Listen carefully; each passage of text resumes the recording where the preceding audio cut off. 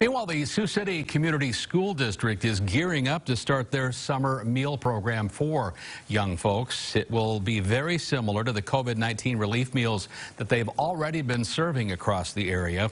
Kids up to 18 years old can pick up a free breakfast, a lunch, as well as a snack. They're distributed at sites across the city. All of those sites, by the way, will be the same as during the COVID relief meal program, except for one. That's the West Middle and West High School sites. They'll actually be consolidated into one site.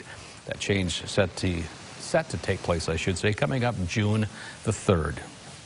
Typically, over the last few summers, it hasn't been as utilized as we had hoped, so we're hoping that it does continue strong as it is now, and we can continue to fulfill that need.